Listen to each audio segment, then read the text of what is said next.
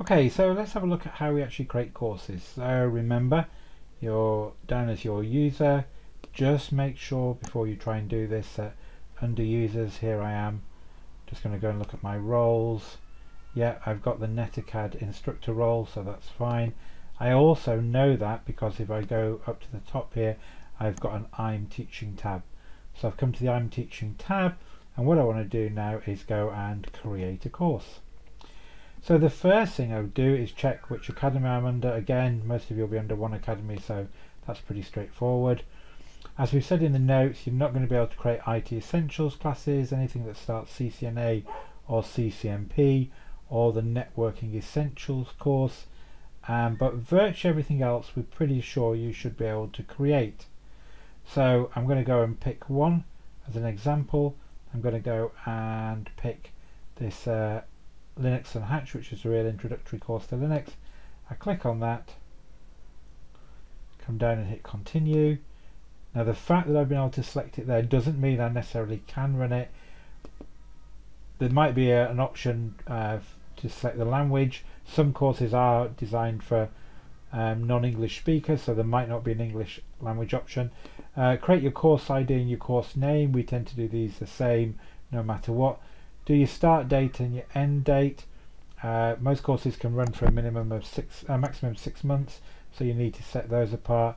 A description there is what users will see when they log in, and then most important here is your instructors, and you need to be able to look at this list. It's obviously put me in already.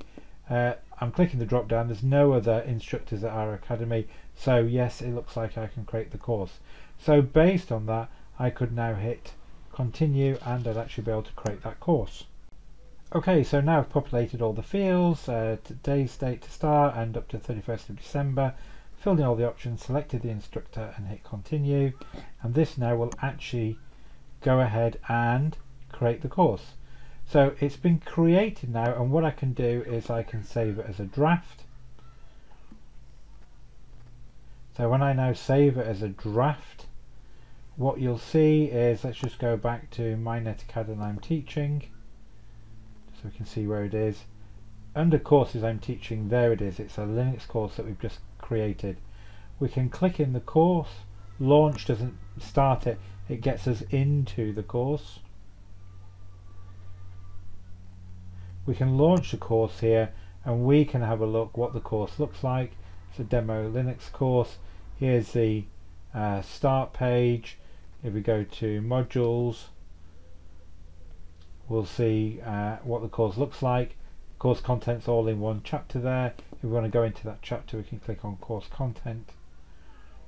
And this particular course, I'm going to guess the actual content is all stored outside in an external server. Let's just click on it. It looks like it's going to take me somewhere external. Yeah, it's gone off. Oh, there's a legal requirement. First of all, it looks like I've got to sign some agreement to gain access to this course. So I'm just going to agree to the MDG rules, and that's it. I've done that. So close the window and relaunch. So just close my window and relaunch course. Come back up to home.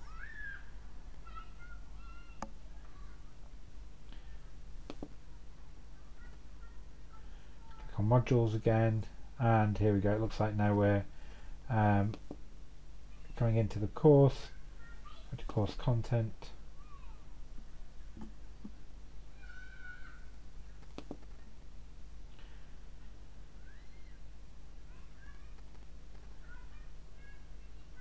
And yeah, it looks like it's taking me off to Amazon Web Services, where obviously this particular course is hosted.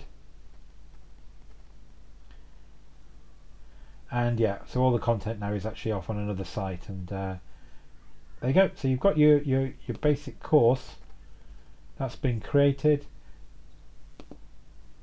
Let's just go back out of here now. Just going to go back to my NetAcad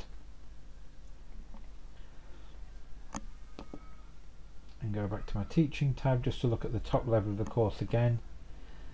So notice here you had launch course, you had course details, and we've got this thing publish course. because at the moment it's in draft. So even if students are enrolled in here, nobody could see it because it's in the draft mode at the moment. Under course details here, what you'll be able to see is at the top who your instructor is. If you want to add more instructors, you can edit the details and put more people in here at the top level.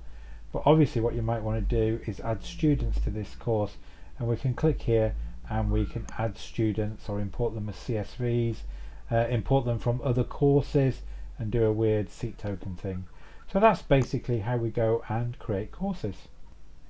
Okay, let's just go back and have a look at the teaching tab. What happens if things had not gone quite so well? So let's go back to create another course now. Let's go and do this community computing for schools pilot, which is the one you should have access to. We click on that course, we hit continue, and here under the instructors I click the drop down and there's nobody available here. That means nobody's eligible to teach this course, and that's obviously because of a problem in the system. You need to go to the discussion group and let us know about that. But what you might do similarly, I'm just going to go back from there. Let's just go and try and create a course again. Let's take another one, so CCNA Root and Switch, which you've got to be certified to teach. Just saying, if we hit continue there, just miss the button, hit continue there. Yeah, I've got a language version option first of all, so I'm going to go for there and add instructor, and again no instructors appearing, and that's because you have to have gone through an instructor training process to be able to teach those courses and have thousands of pounds worth of equipment to teach CCNA courses.